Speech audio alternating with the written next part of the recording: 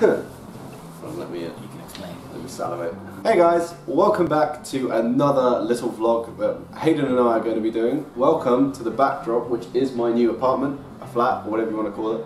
We are British, so it's probably called flat. Today we are going to be doing a little thing that we possibly thought up. It's not an original idea, we don't think, but in this lovely little teapot, there are 20 questions. I think so, that basically invite you to tell the truth about yourself.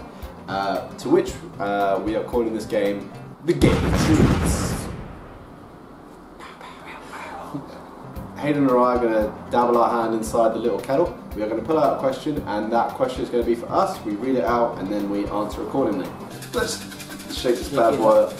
By the way, it's in a teapot because I don't drink tea, and I'm never going to use this, so this will be the only time it's used. Right, let's just hope my hand doesn't get stuck in this thing. Celebrity crush. Well, I got two. One's a man and one's a woman. So first one, we'll go with a man. The first one is Alex Gaspar.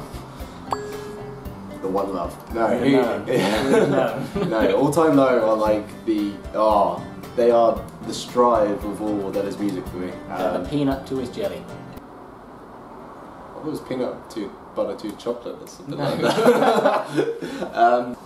And a female who has just rocked up for me due to she has just had a birthday and there's loads of pictures like spread around all over her. Margot Robbie. You don't know her? Wolf of Wall Street. She's in Suicide Squad as Harley Quinn. But yeah, no, she's hot. She's like 23, 24, 25. Oh! Yeah, you go for it. How do you hint that you like someone? Poke her with a sharp stick. Love me! I go for the classic Instagram likes. The liking the photos on Instagram. The classic notice me, I'm gonna like your pictures a lot. Usually I go for the selfies. The classic teenage boy. How old are you? 20. Oh right, that's a pill. That, I don't know if you can see that. That to me looks like pill. I have no idea. I wrote these. Yeah. What piece of women's clothing would you wear? Thing is, everyone says that like wearing women's underwear is supposed Everyone says I look great in that. Wearing women's underwear is supposed to be really comfortable. But I have worn a bra before. Was it comfortable? I can't remember. It was comfortable. It was so comfortable, it held my pecs great. Okay, wait, I've got this. Dress, underwear, okay. or high heels. Dress. I reckon I could rock a dress. Seen them legs. Thank you! Here we go. Here we go. Go for it. What we got? Most painful breakup. I really had a painful You don't need to breakup. say names. You don't need to say names. Just replace the name with Brenda. Alright. Painful rejection? Painful rejection. I got one for you. I got one for you. Do I know who it is? No. Oh, okay, that's fine. I was at a party once, and Brenda.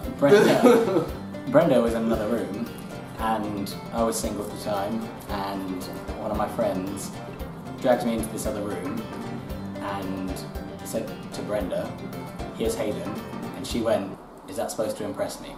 Oh my god! Jesus Christ! Wow. Yeah. Shit. It hurt deep. I'm not surprised. Yeah, that sounds awful. Jesus Christ! I would have wept right there and then. I'd just be like, "Oh, thanks." There you go. Oh my God. Most painful rejection.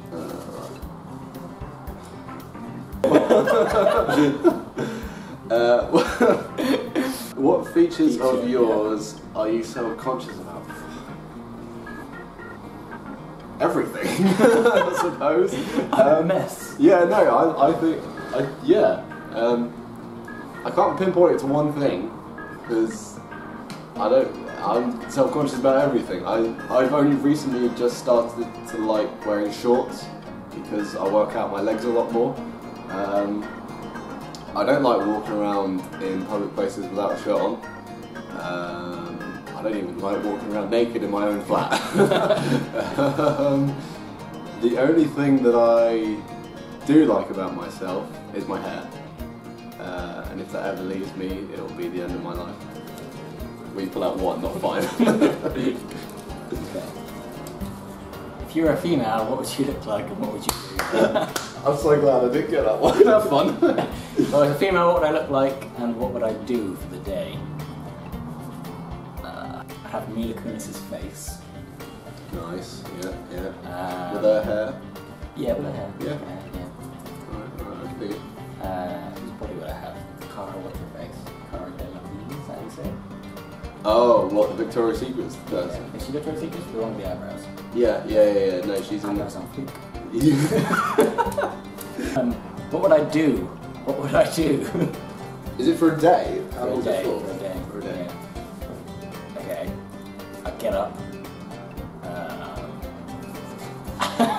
It's gonna be like a minute by minute account. I'd go down the streets. Naked? No. I'd go down the streets in my day-to-day clothes, and I would take a baseball bat with me and hit every male that walks at me or catcalled me. And then I'd probably play with my boobs. Yeah, we go. That's what I was looking for.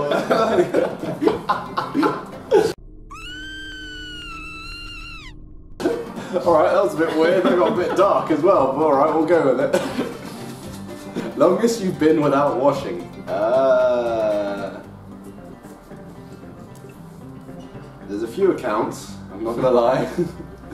I used to be in Army Cadets, and there was a thing called Battle Camp, which is where you have to go an entire 4 to 5 days in effectively a wood. I say 45. 4 to 5. Not 45 days. Jesus. But that is effectively where you pee and poop in the forest, and you have things called a baby whitewash, which isn't effectively a real wash because you still smell. So there's that 45 days. There was also a time at uni, which would be really awkward if any of my housemates were watching. I didn't wash for an entire week because I didn't particularly want to use the shower. That's so gross. So yeah, but no, now, yeah, that's all good now. It's all kosher. It's all good. I wash a lot. I wash every other day. I bathe once a month. If you only had 24 hours left of your life, what would you do? Ooh. Oh, difficult. Find somewhere to stage dive. I've always wanted to do that. I would get in a cage and go see some sharks in the water. I'd eat some serious food. You can eat whatever you want. I'd eat some serious barbecue. Oh, dude, yeah. I think, yeah, take it back. I'd spend all day eating. All those plans I had have just gone. Food. All day eating pulled barbecue pork. Oh. That's what I do. Oh my god, dude. Oh, it's speaking to my heart. How do you think you'll die? I never really thought about it. In my sleep, no. Actually, to be honest, it probably would be in my sleep. Or I want to have like a really heroic death when I'm like, if I make it to, God rest my son. When I make it to, if I make it to like 85 or something, I want to have a really heroic death. There's like a burning building or something, and I walk in with my crippled legs and just be like, oh, I'm gonna come and get you, and I just die in the flames. But there's no one in the building, and I don't know that because I have Alzheimer's or something. So, and I just sort of like get into the building and I'm just like, where am I? What? What's going on? And I think I'm just in a massive like toaster or something. So yeah, heroic death or in my sleep. That would be quite nice. If you got a hall pass, would you use it? Ah, this is going great. No. If the opposite player was just standing for 15 minutes, what would you have him do? Oh god. Oh, Where do I begin? Yeah. What do I have him do? I'd like to add something to this question. I would probably hold it over your head for a little bit. As in, you wouldn't be my slave right now.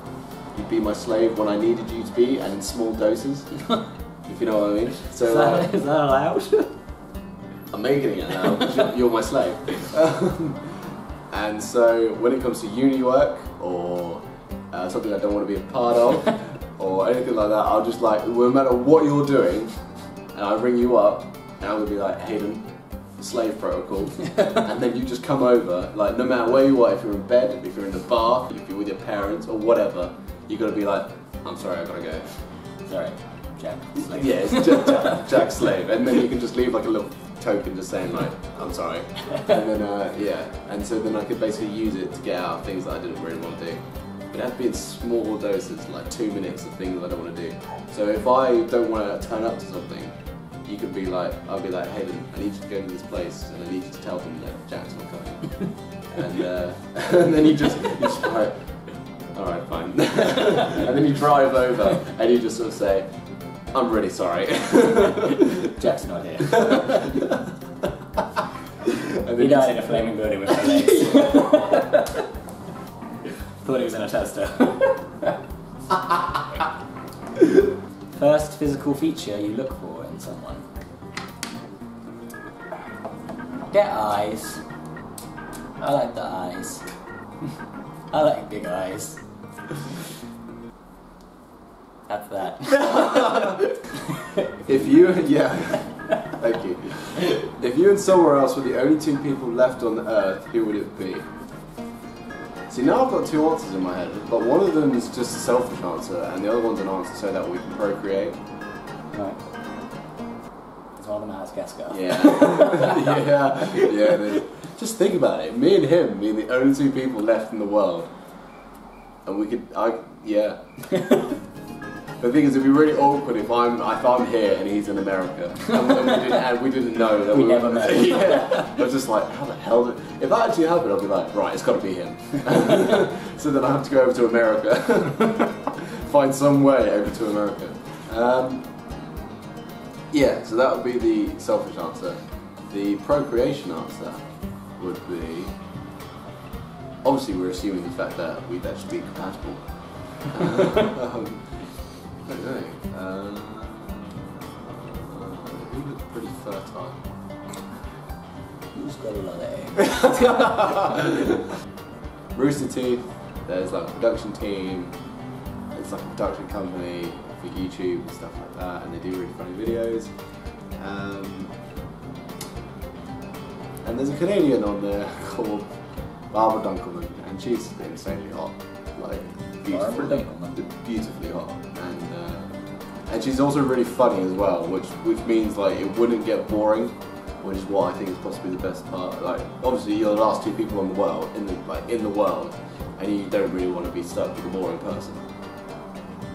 So you know, she could cancel that out for the both of us and just be like super funny all the time. My most subconscious feature.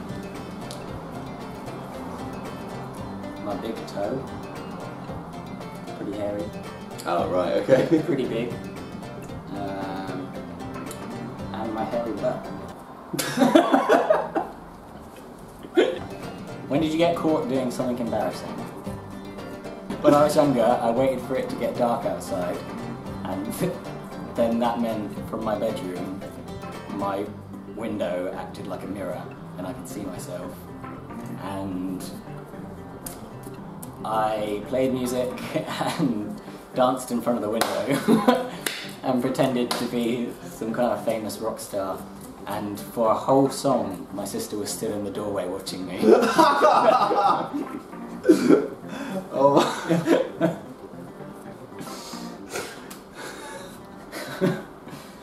I thought I'd have to tell anyone that.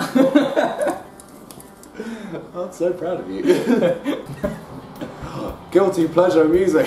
Guilty pleasure.